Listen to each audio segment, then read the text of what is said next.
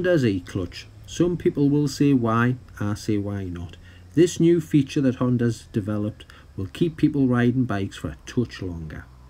If you're a friend of the shop or a regular customer, you know how long I've been there, and I've seen customers having to give up their motorcycling because of arthritis in their wrists, struggling to grip, you know, the usual stuff that comes with old age. And this e-clutch will keep people riding for a bit longer. If you want to use the clutch, it's there. If you don't want to use the clutch, you don't use it. You just go up and down the gearbox as much as you like. Now, a quick shifter, you'll see, will do the same job. A quick shifter works in different parameters, so you have to be above a certain rev for it to work properly. This will work from tick over right the way through the red line. So any revs, any gear, just hit the lever and it just works. And you may say, well, why not have a DCT? There is some points, people have asked us and mentioned it loads, that they want to take control of the clutch to do a tight U-turn or to just move it on their drive, and they feel the DCT won't do that. Well, that's where this e-clutch comes into its own. You have the best of both worlds.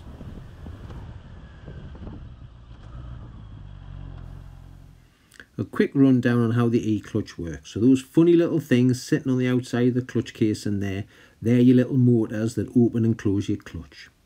And then if you do reach for the lever, you've got a clutch cable that comes down to those motors and disengages them. So you are working the clutch. Now, as a few people said that this is a quick shifter. It's not. It's the sensor to help it all work. So as you touch the lever, your gear lever, it tells the clutches to open and close, and that's how it all works. So let's see it in action out on the road. So we'll try a bit of filtering now. So we'll get yourself sorted on the correct gear. I think that will be second. There we go. Now if you've got the wrong gear, it actually flashes at you. I mean, this is lovely first. Right, this is excellent, this.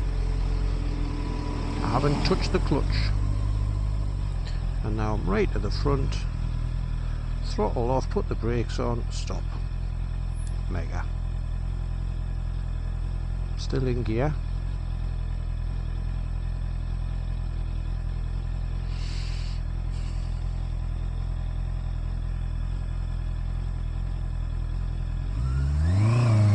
Off. And that's where this system is mega. That's just away from the lights, no hassle, whoosh, gone.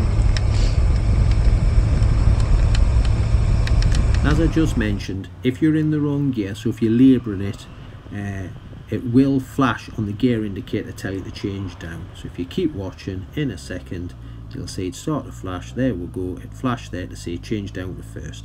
It won't stall because it just pulls the clutch in for you, but it does make it hard to pull away if you're in the wrong gear.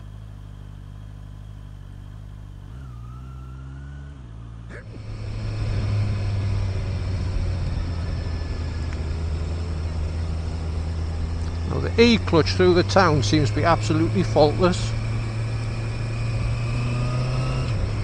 You just concentrate on where you're going, don't worry about the clutch, just hit the lever and it's mega, absolutely mega.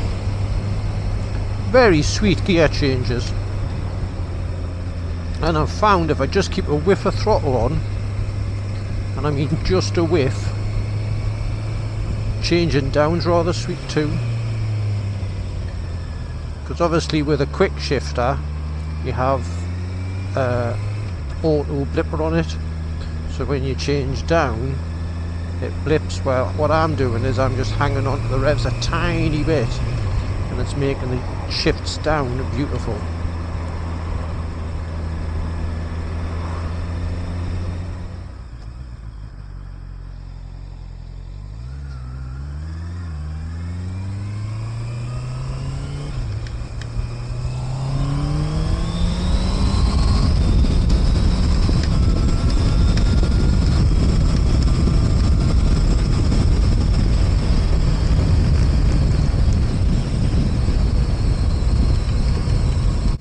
Now the weekend I borrowed the bike, the weather was against us. It's done nothing but rain this year, and my camera is waterproof, but when I stick my microphone in, it isn't. So couldn't take it out on twisty country lanes because I didn't have time. But on this little section here, you can see how sweet and smooth it's rattling up through the gearbox in this bit of dual carriageway. The E-clutch is really, really slick.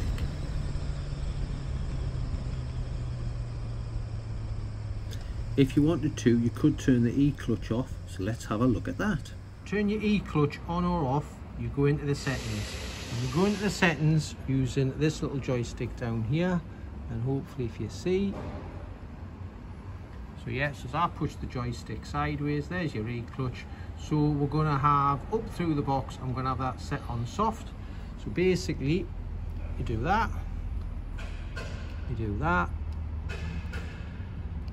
Now turn the E-clutch on or off. So you move your little joystick up for on, down for off. And then you just come out, and it's as easy as that. So that's your E-clutch on. So once you've turned your E-clutch on, as I've explained in the previous little clip, you're looking for a little green A just there, middle of the dash. So when you're riding along, if that's there, it's on and it's working.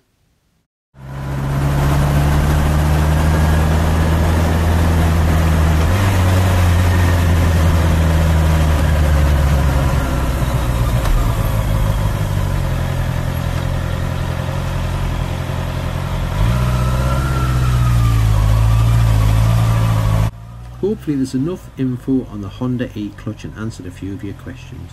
If you want to see the start of this YouTube clip, then you know where we are at Newcastle Motorcycles, and this particular bike is a demo, so if you want to have a ride out, come and have a chat and go through the terms and the conditions.